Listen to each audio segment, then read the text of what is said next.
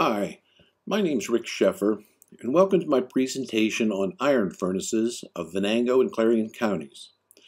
One of my dad's hobbies was searching out and researching old iron furnaces that dotted the countryside of western Pennsylvania. These iron furnaces were in use between 1820 and 1860, after which time they became unprofitable to use.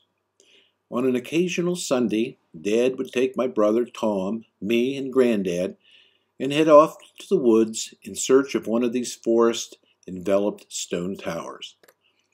Many of the black and white photos of old furnaces shown in this document were taken by Dad with his Kodak Taurus II medium format camera. Dad was the source of my interest in iron furnace and my inspiration for preparing this presentation. I hope you enjoy it.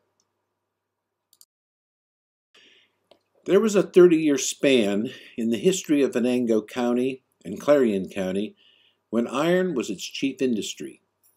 Both counties contributed to the growth of Pittsburgh as the demand for iron resources grew and the city became center for the iron and steel industry.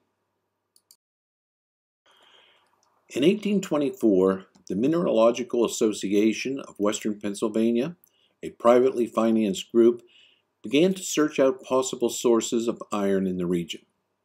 The group's report was favorable, saying that Venango and Clarion County's hills abound with iron ore and limestone of excellent quality.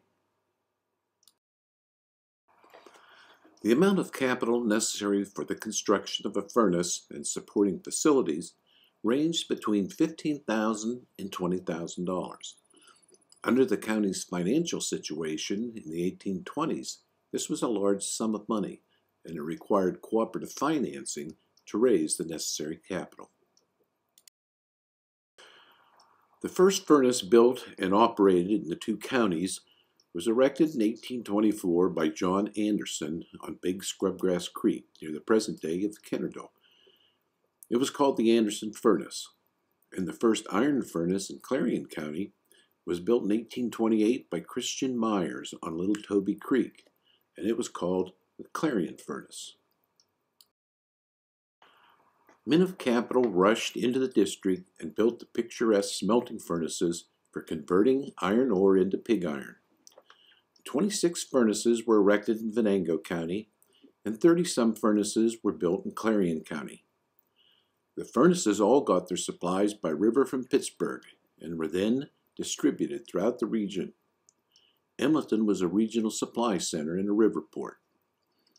A new era of prosperity opened up in the region, giving employment to a little army of workers and adding materially to the area economies. Almost all furnaces were built beside hills, having flat areas at the level of the furnace tops. Materials were taken to these benches for charging into the furnace. Bridges between the tops of the stacks and the benches were used for this purpose. Another location requirement was the availability of water power to turn a wheel that worked the bellows. The blast of the air from the bellows charged the fire hot enough to melt the iron from the ore. Bellows used in early furnaces were made of wood and leather and looked like bellows used to start fires in our fireplaces today, or it consisted of two pistons moving alternately through two wooden tubs. The furnace bellows was quite large, some of them 12 feet long and 4 feet wide, 4 feet deep. Because of their comparative isolation, each furnace had a small economic complex of its own: a company store, blacksmith shop, workers' homes, stables, and other shops necessary for early 19th century living, such as sawmilling, storekeeping, grist milling, and the carding of wool. Although actual operations of the blast furnace probably required 15 to 20 men around the clock, other jobs connected directly with the furnace. These included cutting wood and making charcoal, hauling the charcoal, raising food for the employees and the horses, hauling ore, limestone, and pig iron. These duties increased the number of workers to between 60 and 80. The wages ranged from $30 to $26 per month, which was good compensation for those days. Of this, a quarter to a half was payable in cash, the balance in orders on the operator's store. In addition to workers, from 30 to 50 horses were needed for the many hauling jobs at the site. Hardwood, converted into charcoal, was a critical ingredient in the making of iron.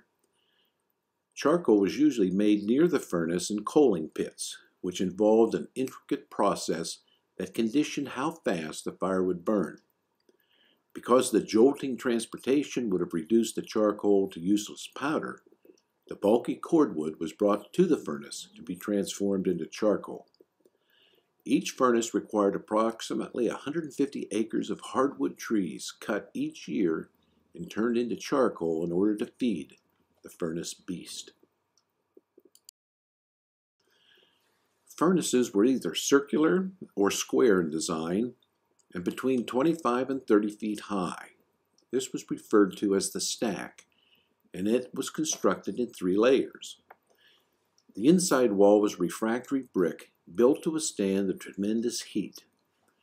The next layer of sand or clay served as insulation, and the outer wall was made of dressed stone or flat field stone.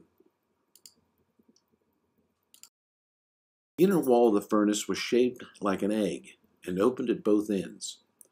This area of the furnace was called the Bosch, and it acted as the fire chamber. Venango and Clarion Bosch's were usually 8 feet in diameter. The fillers, or loaders, alternately dumped layers of iron ore, limestone, and charcoal into the Bosch through the tunnel at the head of the furnace. 2 tons of local ore, 1 or 2 tons of charcoal, and a few shovelfuls of limestone would produce about 1 ton of pig iron. The charcoal served as fuel, and the limestone was added to remove the impurities from the iron ore, acting as a flux. The charcoal fire in the Bosch was superheated to over 2,300 degrees Fahrenheit due to blasts of cold air that were forced into the chamber by the bellows. At this temperature, the iron ore, over time, became molten and reduced to pig iron. The limestone acted as a flux that lifted the lighter impurities in the mix to the surface of the iron in the form of slag, where the iron master drew off the slag with a rake for discarding. The whole process was continuous, with the charge never being allowed to cool during the blast. While the iron was collecting in the hearth, the molder and his apprentices were busy in an adjacent building known as the mold house. Here, sand molds were being prepared to receive the flowing iron.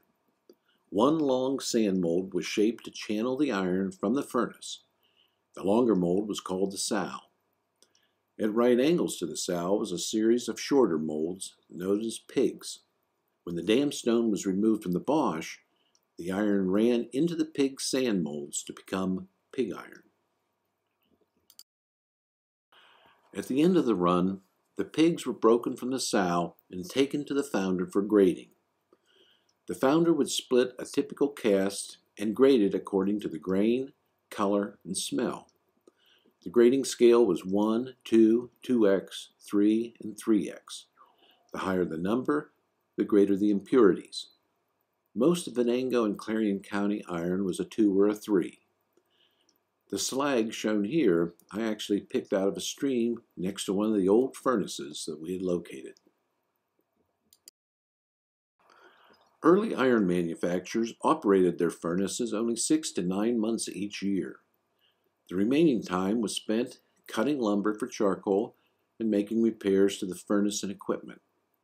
Some of the iron produced locally was marketed locally to area foundries where stoves, kettles, skillets, and plows were manufactured. Blacksmith shops and trip forges also purchased the iron and converted it into nails, wagon wheels, horseshoes, and a variety of other useful domestic products. Prior to 1828, river shipments were made on flatboats during the spring and fall to Pittsburgh. Regular steamboat service began in 1830, although flatboats continued to be used. Pittsburgh was the base of supplies, for the iron received consignments of goods by steamboat, and Emmleton became an important port on the river. Several steamboats were generally uploading supplies for the furnace operators or loading pig iron for the return trip to Pittsburgh. In the course of a few days, the warehouse would be filled and the adjoining streets piled up high with hogsheads, casks, barrels, and boxes.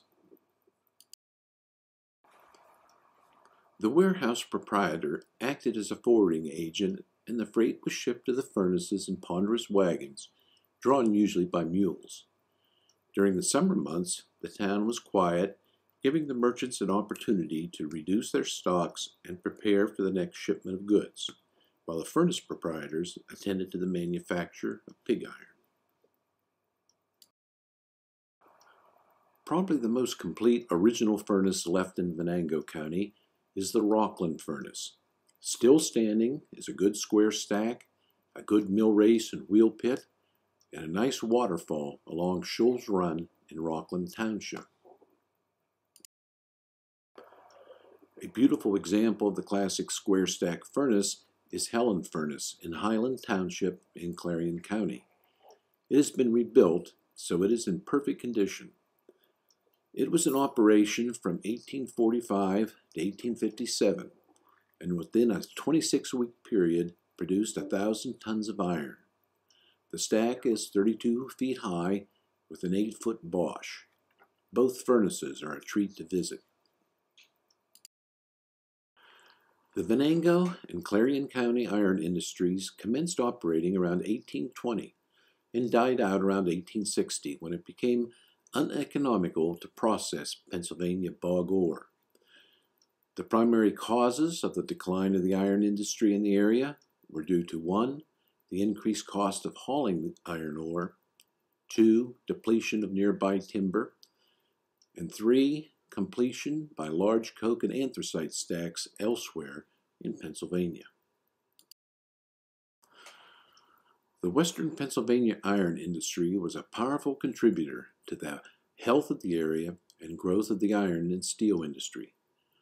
The bones of many of these grand stone towers still exist, but have been taken over by time and the forest. I still remember those wonderful trips into the wilds with my dad, searching out these stone monuments of days gone by. Thank you for your interest in my presentation today. If you are still a lover of Venango and Clarion County histories after viewing this presentation, you might enjoy my presentation on the early Pennsylvania oil industry, which has had over 13,000 views on YouTube. This video and others I've created are available to view on my YouTube channel. All you have to do is Google Rick Sheffer YouTube channel. And again, thank you for your time and interest today.